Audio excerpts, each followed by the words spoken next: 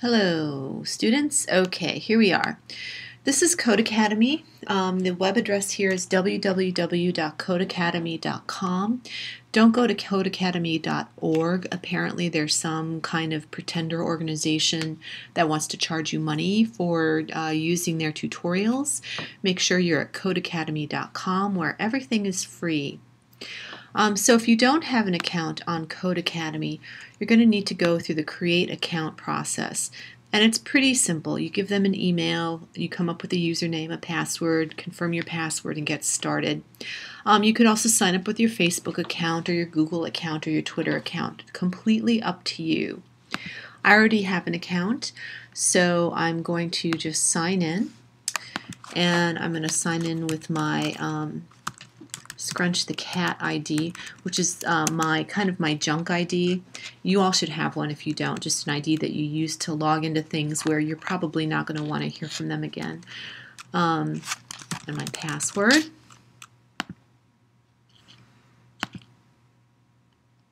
Oops. Oh, lovely. Okay, here we go. So here I am. Probably when you log in or when you first come to the CodeAcademy website after you've created an account, you're going to see a page that looks like this. Now there are many wonderful different things that you can learn on CodeAcademy, but we're going to learn we're going to be involved in three basic modules. The first one is Web Fundamentals, which is a tutorial site for HTML and CSS. The next is JavaScript, where we're going to learn the basics of JavaScript. And the third is jQuery, which is the language. These are pre-created JavaScript codes that will let you do some interesting things on websites. And we'll talk about that later in the semester. What I would like you to do for Tuesday, January 14th, is to complete the first two sections of Web Fundamentals. So I'm going to click on here, and you can see I've already started this. But the first two are under Intro to HTML, and it's HTML Basics and Build Your Own Web Page. So I'm going to go to HTML Basics, and I've already started this, so I'm going to go back to the beginning. And this is the way that CodeAcademy works. When you first come into HTML Basics, you will see on the left-hand side there's going to be a series of instructions. Like first there's some information, and then there's some instructions. And over here, this is the area where you work. And basically, this area is where you will be typing in some codes and other things in CodeAcademy. And this window here is your preview.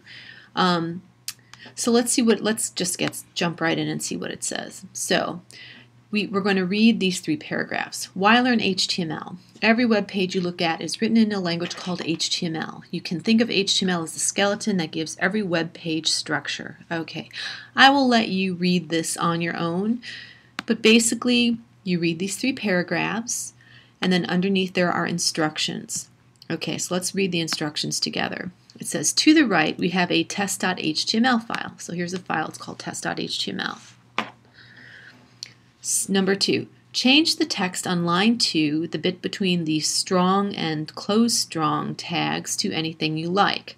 Okay, so here's line 2. Here's strong and close strong.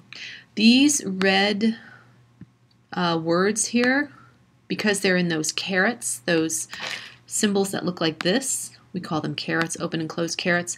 Those are HTML tags. HTML tags, you can identify them because they're inside those funny looking brackets.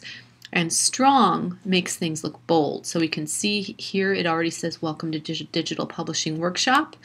We can see it here in preview, the way it would look on the web. It says welcome to Digital Publishing Workshop. So I'm just going to go in here and change this. And you can see I can jump right in and edit. And I'm going to say, welcome to our class. Okay, and notice how when I change that, the preview over here changes. Okay, so we changed the text on line 2. And then we're going to hit Save and Submit Code, and you will see what it looks like in a browser. So I'm going to do Save and Submit Code, and it tells me I got everything right. We can actually see the preview right here. That's what it looks like in the browser. I hit the Escape key to get out of that. Okay, so once I have successfully completed this,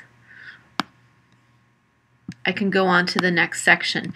Now, if for some reason I have a problem and I don't quite understand, or I get a bunch of errors, I can go here to get a hint about how to make this work. I can even go to a Q&A forum where it will give me some additional help. We'll see how that works in the next section. Let's go on to the next section, the next lesson. Okay, so the next lesson is called HTML and CSS. And here it says HTML stands for Hypertext Markup Language. Hypertext means text with links in it. Yeah, well, kind of, sort of. Okay, so it talks about markup languages and CSS. You can read that for yourself. And then here we have A, B, and C. This is usually important. The first thing we should do is to set up the skeleton of the page. Always put doctype HTML on the first line. This tells the browser what language it's reading, in this case HTML. Always put HTML on the next line. Oh shoot, let me get rid of this. Sorry, I was in here earlier doing this. Always put HTML on the next line. This starts the HTML document. Always put close HTML on the last line. This ends the HTML document. Okay, so this basically tells us how to set up a page. Every web page at the top has a doctype declaration, in this case doctype HTML. And what that does is it tells the web browser, it tells Safari or Internet Explorer or Chrome that it's looking at an HTML document. Now here's the thing, doctype HTML is the doctype for HTML5, which is the most recent version of HTML, which is the one that we want to use. So all of our HTML documents should begin with doctype HTML. Now you may see out on the web some documents that begin with other things, like doctype XHTML, transitional English, web, blah, blah, blah. There's a long string. If you see that, that's probably HTML4. You don't want that, but there's still some pages that are written in that.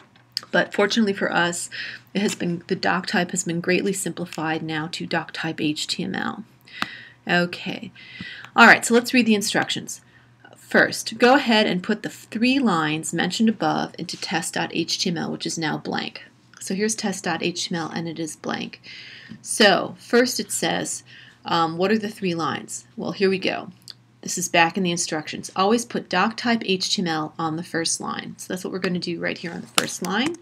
We're going to do an open caret, and then an exclamation point, and then all caps the word doctype, and then a space, and then lowercase HTML. Okay, and that's our doctype declaration. Now here's the thing about HTML and CSS. It's not terrifically difficult, but it is very demanding. So in order to make this work correctly, all of your HTML codes and CSS commands, they must be spelled and capitalized exactly the way that HTML and CSS expects them to be. So here I have doctype in all caps and HTML in all lowercase. If I did not put doctype in all caps, I might run into a problem. So again, that's the trickiest part of learning HTML and CSS3 is it's very demanding. It's very unforgiving. You really have to type things exactly the way they expect them. Okay, so what's the next thing? So I'm going to go back to my instructions. Always put HTML on the next line. This starts the HTML document. Okay, so I'm going to put my HTML tag. Okay, and then it says always put close HTML on the last line.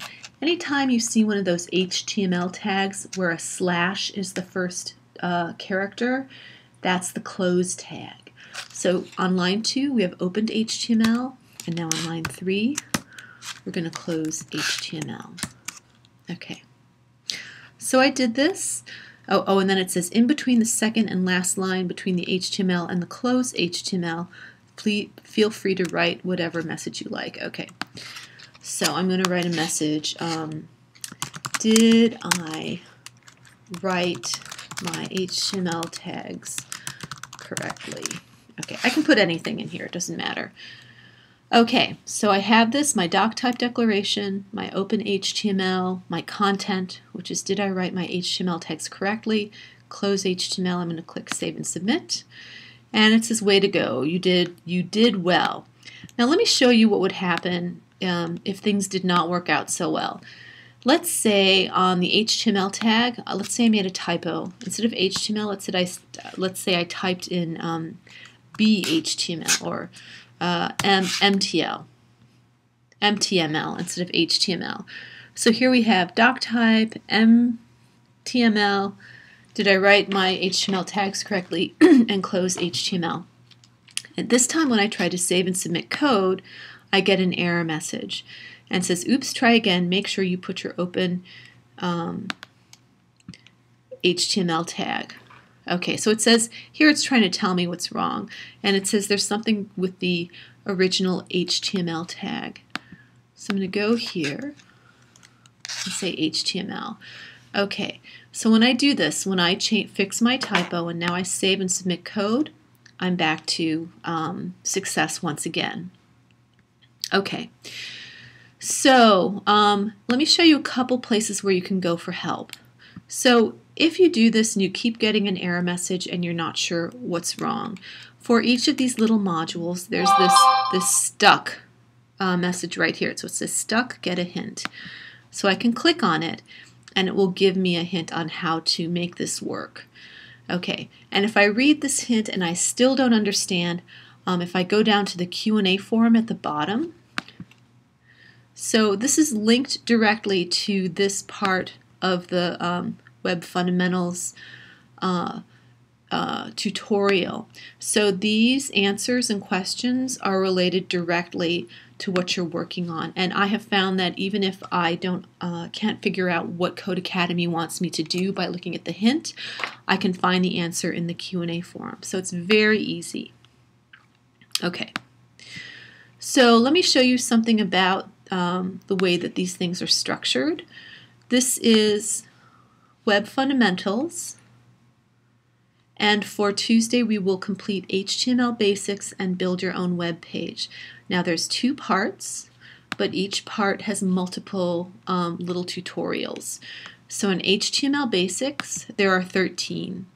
We can see the 2 that we just did, Why Learn HTML and HTML and CSS, and we can see the ones that are coming up. Okay. And once we have finished all those, we can go on to build your own web page. There's 6 components there. Okay, so I want you to complete both of these before class on Tuesday, January 14. When we meet together in class, we will go over these. So if you have any questions or any problems, please bring them to class and we will go over them. But I think you will find it very easy and convenient to do these tutorials by yourself at home on your own time.